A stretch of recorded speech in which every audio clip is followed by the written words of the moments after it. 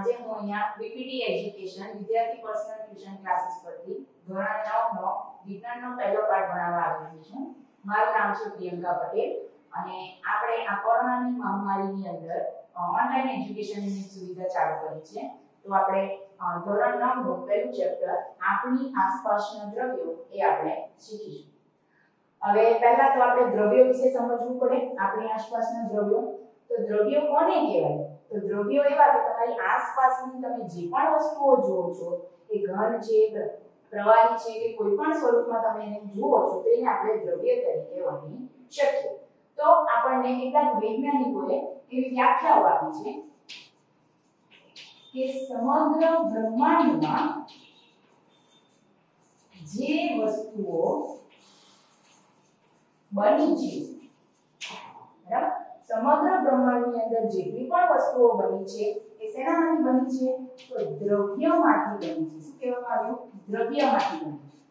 પછી આજકાલના આધુનિક વૈજ્ઞાનિકો એ લોકોએ એવું કીધું કે જે વસ્તુઓ દળ અને કદ ધરાવે છે, તો એને આપણે શું નામ આપ્યું? દ્રવ્ય. બરાબર છે?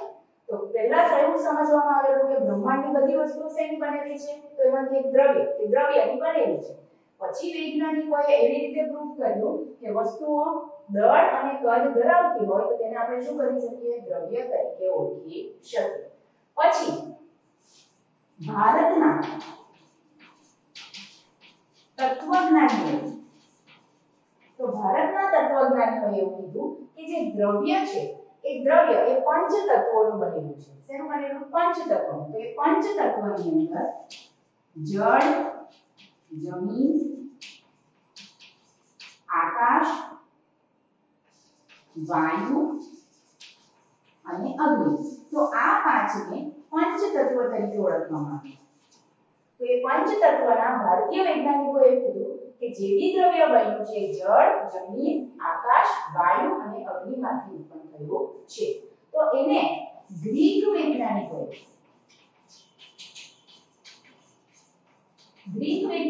પણ એને સંમત આપતા કહ્યું કે ભારતીય તત્વજ્ઞાનીઓએ જે કહ્યું છે કે પંચ તત્વથી શું બનેલું છે? દ્રવ્ય બન્યું છે. ત્યાર પછી આજકાલના આધુનિક વૈજ્ઞાનિકોએ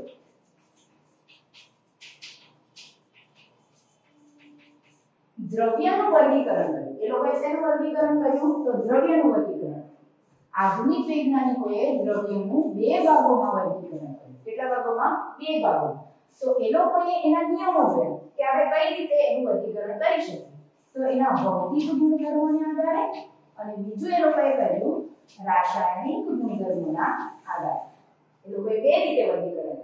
તો આ ચેપ્ટરની અંદર આપણે દ્રવ્યના ભૌતિક સ્વભાવને આધારે કઈ રીતે તેનું વર્ગીકરણ કરી શકાય તે આપણે ભણવાનું છે. તો હવે આપણે જોઈશું દ્રવ્યનો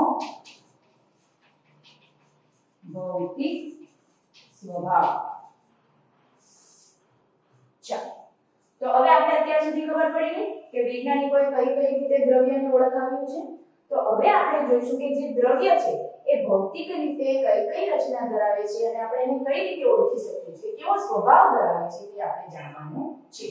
તો એમાં વૈજ્ઞાનિકોને જૂથ પડી ગયા.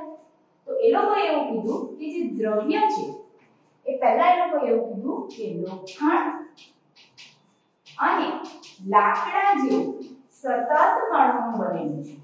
પહેલા એક જૂથે શું કીધું કે દ્રવ્ય છે એ લોખંડ અને લાકડા જેવા સતત કણોથી બનેલું છે. અને બીજા જૂથે શું કીધું કે રેતીના ઢગલા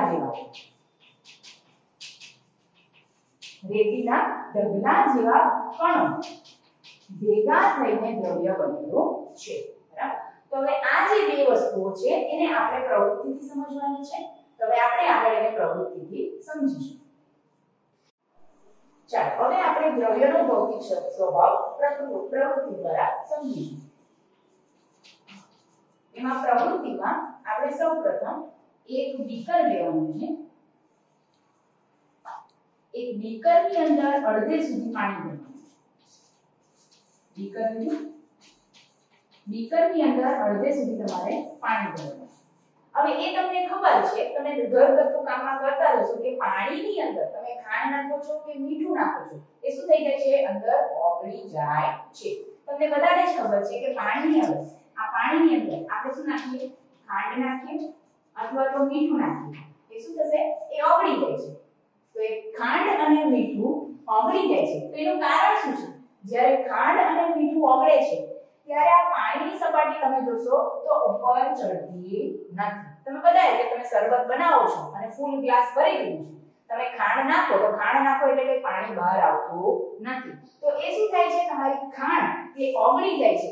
પણ એ ક્યાં જાય છે ઓગળીને? તો આ જે પાણી છે, પાણી છે, તો આ પાણી એક દ્રવ્ય તરીકે આપણે પંચતત્વ ભણી ગયા, તેમાં પાણી જળનું ઉલ્લેખન હતું.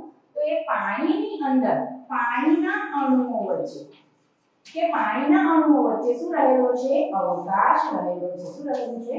અવકાશ રહેલો છે. તો એ અવકાશ જે જગ્યા રહેલી છે એની અંદર આ મીઠા અને ખાંડના તત્વો સમાઈ જાય છે. બરાબર છે?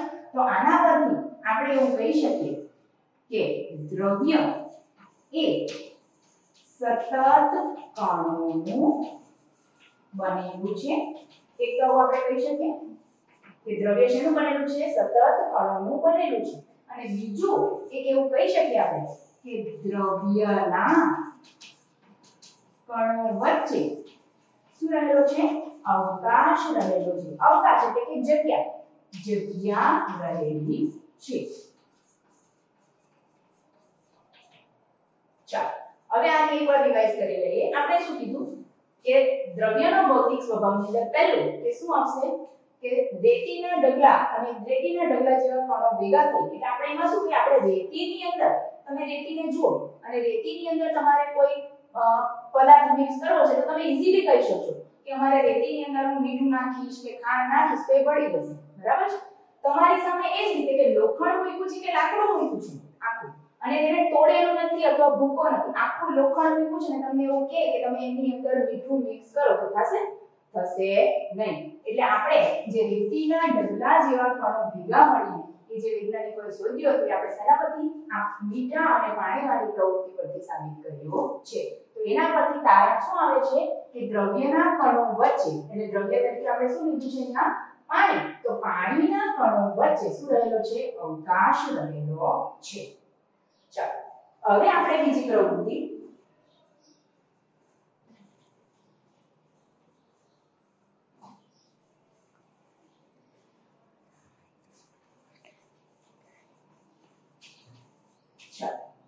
પહેલું આપણે જોઈ ગયા કે દ્રવ્ય એ સતત કણોનું બનેલું છે અને દ્રવ્યના કણો વચ્ચે શું રહેલો છે? અવકાશ. હવે બીજું આપણે જોવાનું છે કે દ્રવ્ય એ કેવો? અતિ સૂક્ષ્મ કણોનો બનેલો છે.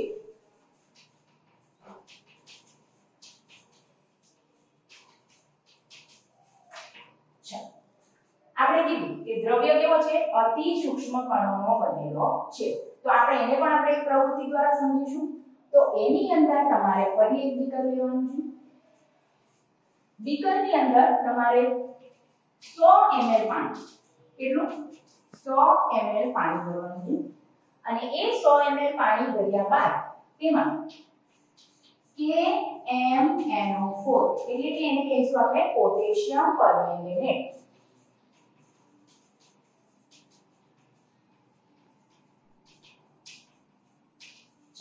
તો આપણે પાણીની અંદર શું નાખવાનું છે? Potassium permanganate. એ પોટેશિયમ પરમેંગેનેટ પાણીની અંદર શું થશે? ઓગળી જશે, દ્રાવ્ય થશે. એટલે પાણીનો કલર કેવો બની જશે? ઘેરો ગુલાબી બની જશે. કેવો બની જશે? ઘેરો ગુલાબી. હવે એક દ્રાવણ તમારી પાસે તૈયાર થઈ ગયું. તમે પાણીની અંદર શું મેળવી દીધું? Potassium permanganate. તમે પાણી કેટલું લીધું છે? 100 ml. હવે તમારે આ પાણી એઝ ઇટ ઇઝ રહેવા દેવાનું. હવે બીજા બીકરની અંદર તમારે ક્યાં સુધી? 90 ml સુધીનું પાણી ભરવાનું. કેટલા ml સુધીનું? 90 ml સુધી. પાણી કેવું રાખવાનું? ફક્ત અને ફક્ત ટેપ વોટર એટલે નળનું પાણી. ચાલો આ નળના પાણીની અંદર આપણે જે પહેલા બીકરની અંદર KMnO4 એટલે કે પોટેશિયમ પરમેંગેનેટ નાખીને જે દ્રાવણ બનાવ્યું છે એમાંથી કેટલું લેવાનું? 10 ml લેવાનું. કેટલું લેવાનું છે આપણે? 10 ml. અને એ 10 ml પાણીને તમારે ક્યાં ઉમેરવાનું છે? આ બીકર નંબર 2 માં ઉમેરવાનું છે. અને એ બીકર 2 ની અંદર તમે ઉમેરશો ત્યારે તમને શું જોવા મળશે કે આ પાણી કેવા કલરનું હતું? ઘેરા ગુલાબી કલર. તો આ પાણીનો રંગ તમને શેમાં જોવા મળશે? બીજા નંબરના બીકરમાં જોવા મળશે. પણ કેવો મળશે? થોડો આછો ગુલાબી જોવા મળશે. ચાલો હવે આ જ પ્રવૃત્તિને આપણે પાછી ત્રીજા બીકરની અંદર લેવાની. એમાં બી પાછું આપણે કેટલા 90 ml 90 ml નું પાણી રાખવાનું છે. અને પછી બીજું 10 ml ક્યાંથી જશે? આપણા જે બીજા નંબરનું બીકર છે, બીકર નંબર 2 માંથી આપણે એ પાણી ક્યાં ઉમેરવાનું છે? ત્રીજા નંબરના બીકરમાં ઉમેરવાનું છે. બરાબર છે? અને જ્યારે તમે આની અંદર પાણી નાખશો, બીજા બીકરનું પાણી તમે શેમાં ઉમેરશો? ત્રીજા બીકરની અંદર, ત્યારે પણ તમને શેના KMnO4 ના બરાબર કણો જોવા મળશે. પણ કણો જોવા મળશે એટલે કેવા? રંગ સ્વરૂપે જોવા મળશે. બરાબર છે?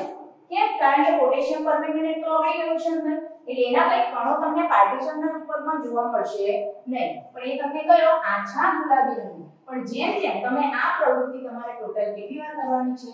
7 બીકરમાં કરવાની છે. કેટલી વાર? 7 બીકર. છેલ્લે તમે જ્યારે બી 7મા બીકર સુધી પહોંચશો, શું કરવાનું છે?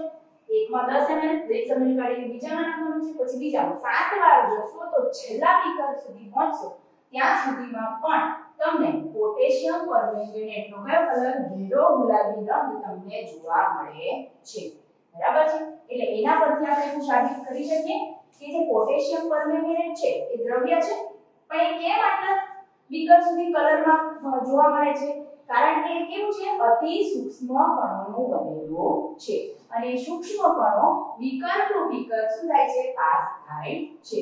અને એ દ્રવ્ય એટલે આપણે એવું સાબિત કરી શકીએ કે દ્રવ્ય, કોઈ પણ દ્રવ્ય એ કેવું છે? અતિ સૂક્ષ્મ કણોનું બનેલું છે. વિદ્યાર્થી મિત્રો, આજે જે મેં ચેપ્ટર ભણાવ્યું છે આપણી આસપાસના દ્રવ્યો, એ જો તમને ગમ્યું હોય અથવા તો તમને એને રિલેટેડ કોઈ પ્રશ્ન હોય, ના સમજ પડી હોય તો તમે કમેન્ટ બોક્સમાં કમેન્ટ કરીને જાણી શકો છો. આપણી ઉત્તરાયણ શાખાની બીટીપી ચેનલ તમારે સબસ્ક્રાઇબ કરવાની છે. તમારે વધુ જાણવા માટે બેલ આઇકન દબાવો અને અમારી સાથે જોડાઓ અને તમારું એજ્યુકેશન કન્ટિન્યુ કરો.